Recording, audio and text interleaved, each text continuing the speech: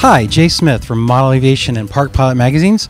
We're here at Dubrow, and I'm here with Jim Broberg, who's going to give us a tour of the facility. But before we do that, let's go over a little bit of history with Dubrow. Hi, Jim. Hey, Jay. Welcome. So tell us a little bit about Dubrow. We know you started in 1959 with the Quick Clip. It was your father that started the company. Well, he started in 1959 with a Quick Clip, as you said. It was the one idea. He was a pattern maker, had this one idea, started making it at night, and I think he ran an ad in one of the magazines at the time, and it got to where he couldn't handle the volume. It became so big that he quit his full-time job, and the company's still here today, 58 years later. This particular building was built in 1967, and we doubled the size of it in 1982. We're at 40,000 square feet.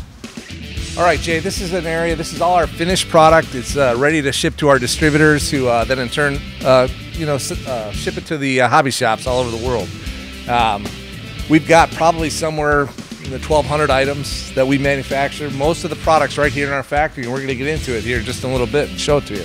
Well, we're walking by some familiar products here. I see wheels, I see fuel tanks, and it's just not RC products. You have archery and fishing products, correct? We do. We have 3 divisions to the company, and we're a little bit diversified.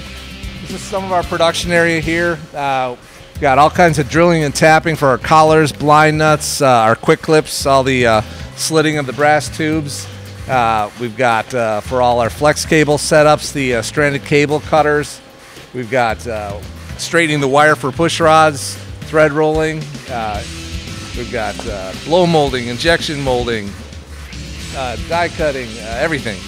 So we've got a machine running right here. What's that doing? This one right here is doing, we're cutting little small pieces of silicone tubing that you put on like your plastic clevises. Cutting little 1/4-inch pieces. Just runs automatic all day and cuts a whole bunch. A lot of the equipment that we have here, we've actually had to build ourselves. There was no production machines that you could just go out and buy, so some of the team here, designed it, and we built it all in-house. This is thread rolling. On your push rods, the threads that are on there, they're actually thread rolled. What that means is you're taking the wire and actually squeezing it to create the threads versus cutting the threads. A cut thread is not nearly as strong as a thread rolled thread. So unfortunately, again, this isn't running today, but it is fully automated.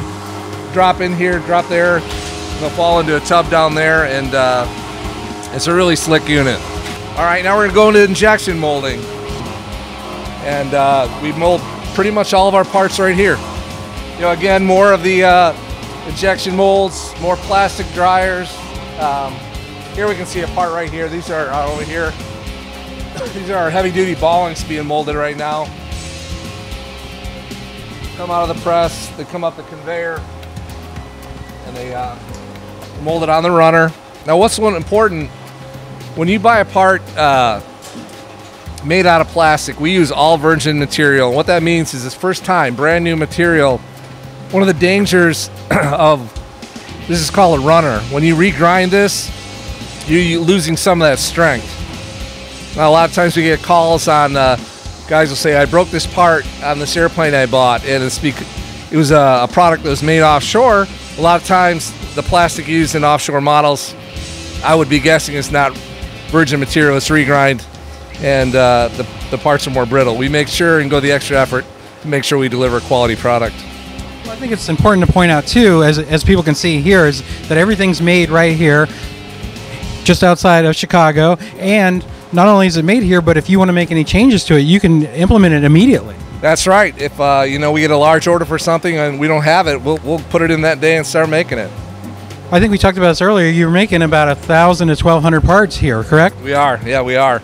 And in a product, there could be 10 different parts. So Mark is taking, when we mold the hubs right here, you can see this is the runner. And we have to actually drill that hole out. Mark's just drilling the hole, making sure it's perfectly centered and true.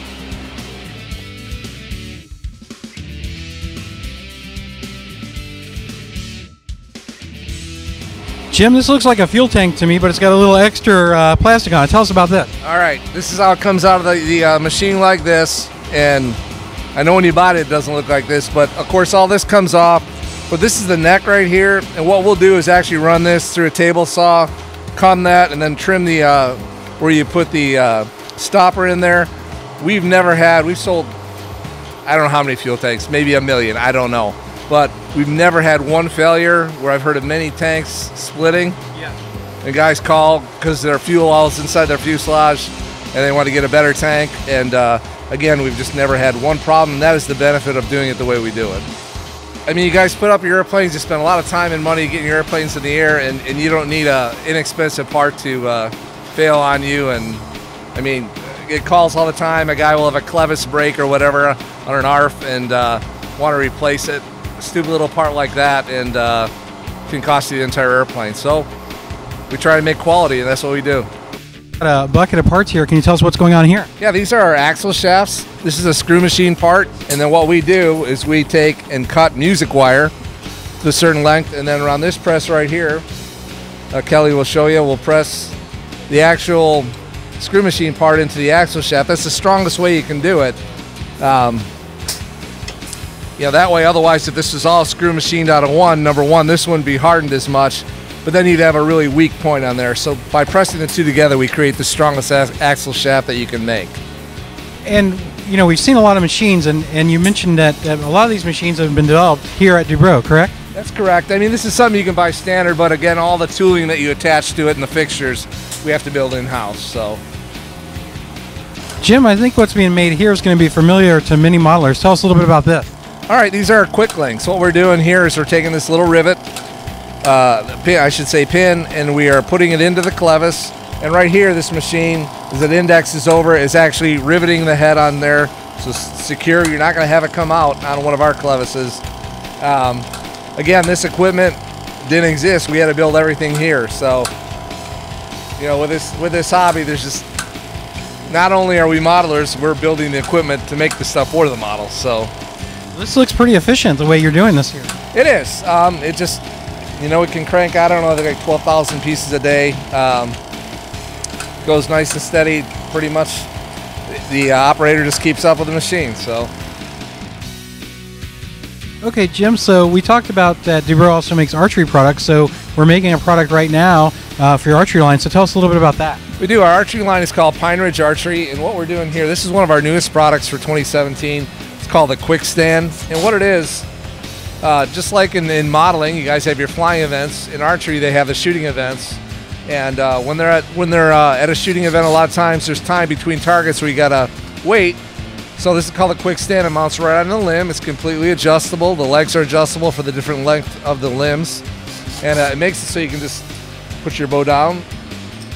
This is your personal bow, so tell me about the other Dubrow products that are on this bow. All right. Well, this is what we call a kisser button. This is for anchoring up in the corner of your mouth. This is a string loop, which you hook your mechanical release to. These are called wishbones, and they are vibration dampeners on the string because there's a tremendous amount of vibration on a bow. This is a wrist sling, which your hand goes through like that. And this is called a stabilizer. Again, balance, just like in an aircraft, you have to have balance on your bow. You want it perfectly balanced in your hand. Same principles. So now we're going to walk down into an addition on the building, correct, Jim? Yep. We built this in 1982. It's an additional 20,000 square feet. This is where we keep a lot of the products that have been molded up here or produced. They're sitting down here for either packaging, mainly packaging. We also have a print shop, and I'll show you also how we make our tires. Jim, everybody knows about Dubrow tires, but tell us a little bit about how they're made. All right, well, this is our rotational molded tire. It's a foam tire. It's a two-part foam. Unfortunately, today this equipment isn't running because we're actually rebuilding it. There's a new material out. We're going to be able to produce these about 3 times as quick, so we're pretty excited about that.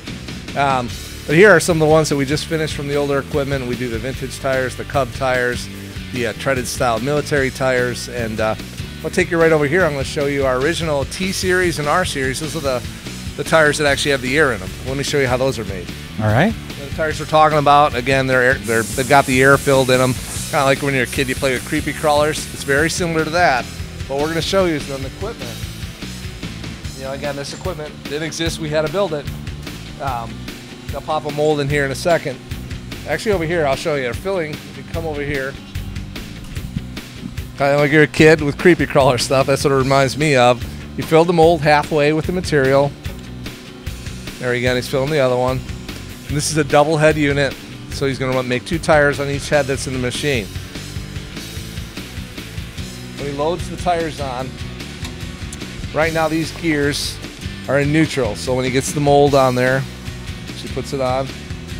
So right now we're neutral. As we get up in here, the tires, the molds are going to start spinning this way and this way. Go up through this oven, which is at about 700 degrees. As it comes through, it takes about 20 minutes to go continuously around. When it comes out on this end, it goes through a water chamber to cool the molds. When they come out, they're cool to the touch. We pop them out of the mold, and we put the hubs in them, and we're all set.